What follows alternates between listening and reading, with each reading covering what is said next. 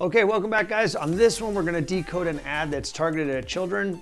Well, let me correct that statement. It's not actually targeted at children. It's targeted at parents who have children or taking care of children or caregivers. And again, it has strong imagery and some really good takeaways. So stick with me and we're gonna unpack it right now.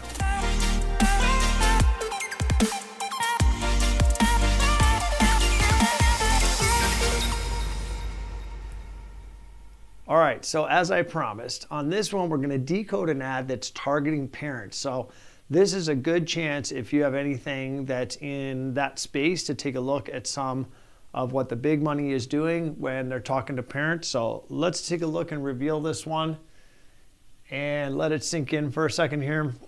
All right, so if you guys have been with me for a little bit on the channel, you're gonna see right away that this amazing image of this kid now is she's so happy and she's got a sling and a broken arm, right? But she feels great. She's happy and she's throwing her head back. She's like kind of almost looks like she's dancing, but this is a kid that is feeling good despite the fact that they're injured. So awesome image, right?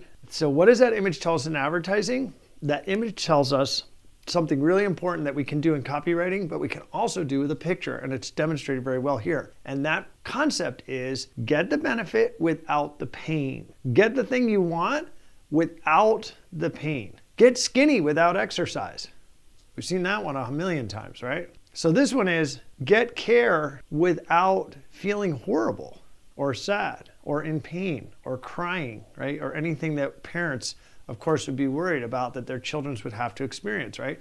If a child gets injured, we want the kid to be feeling this great after they leave the hospital, which is the implication of this image right here. So really well done. But remember that concept, right? The image is doing something we normally do in copy where we write, get X without Y pain. Learn more, right? Which is the call to action on this ad, coincidentally. So let's just unpack the copy here a little bit. Routine care fit for kids. Okay, Phoenix Children's Hospital. So this is a big hospital group here in Arizona. And in fact, my daughter went to this hospital when she broke her arm and got the same pink cast. And I have pictures of her where she was doing great as well. So this one kind of popped out at me because I had a personal experience with them. They are a good operation down there. The big block text here, they did a really good job, right, with the copy here. The messaging is 5 words. We always like to see that. So we got routine care, 1, 2, fit for kids, 1, 2, 3, 4, 5, boom. And they floated this text right in here a little bit. And I think deliberately, it would have been easy to take this text and kind of put it up here in the header, but it would have invaded us enjoying this girl's throwing her hair back and kind of pulled away from that. So if you think about how we read left to right, starting over here up at the corner of the ad, our eye starts here. We register her joy and exuberance first. Then our eye can kind of move across to the messaging. Okay, so there's a reason why they kind of tucked this down here. It was not happenstance.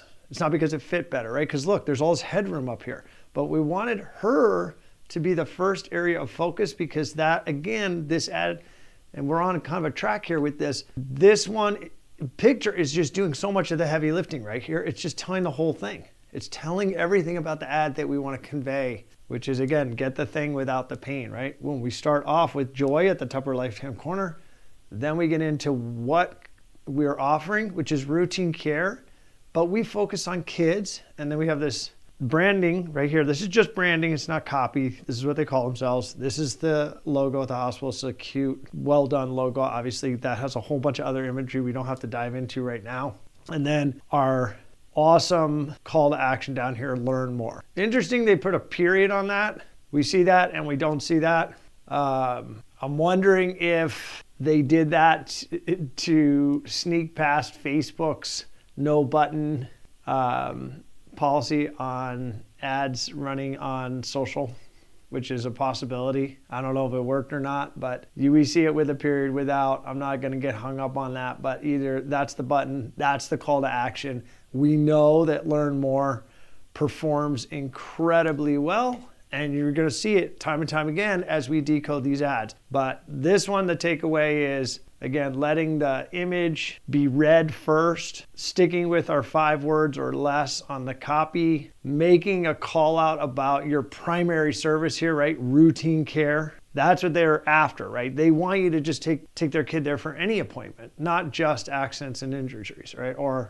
And maybe this is, you know, routine care for kids is dealing with them when they get hurt. All kids get hurt a few times, right? Really good stuff here though. The color treatment's nice, good contrast. The black border, I'll just let you know, is from me snipping it. Did not have a frame on it.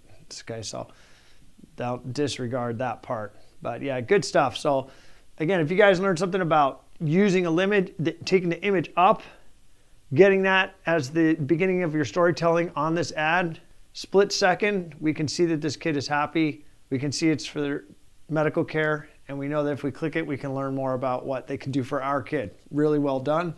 Smash that like button if you guys want to keep decoding and learning more about ads and copy and structure, which applies to our emails, applies to our website pages, applies to our pop-ups, and applies to our advertising. So we're looking at ads, but we're learning skills and learning to decode so that we can apply that to all of our marketing.